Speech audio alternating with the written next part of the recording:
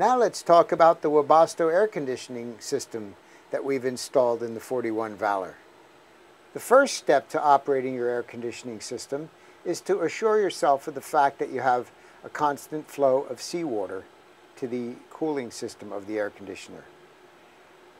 The sea valve that's located in the center aft bilge needs to be open.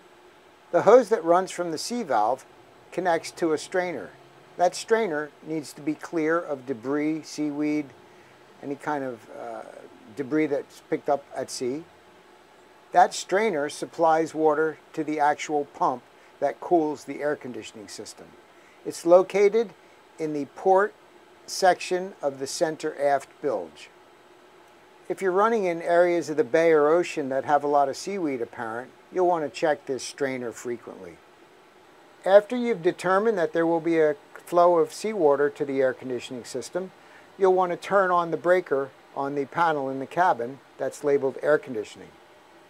Now you're ready to turn on the Webasto control panel that's on the side of the galley cabinet.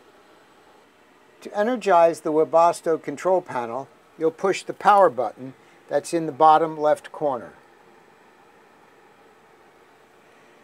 That will give you the ambient temperature in the cabin when that's turned on.